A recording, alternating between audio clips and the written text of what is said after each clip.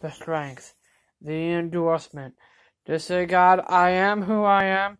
I do what I do. I get through this life the way that you want me to. But outside of the box, we have to have the ability to say, God, I am who I am, but I need to live in your presence. I can't live in your presence if I'm going from one thing on top of another thing.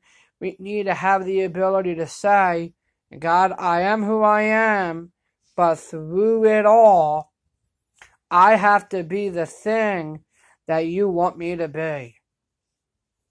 No matter how intentional my life can get, no matter how long I've wronged many people in my life, God has to be magnified in those areas, in those situations, because I'm telling you, we're not going to get anywhere if we don't do it for the real common interest of who God is.